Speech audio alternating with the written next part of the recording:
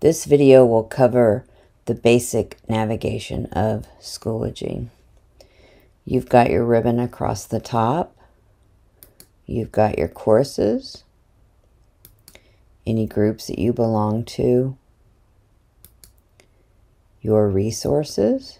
You have personal, public, group, and apps, and we'll go more into detail about this in another video. You have access to the App Center. You've got a calendar. You've got a messaging system. You have notifications. And then under this drop down, you've got your profile. This is where the name of your school is, and that leads you to the school page.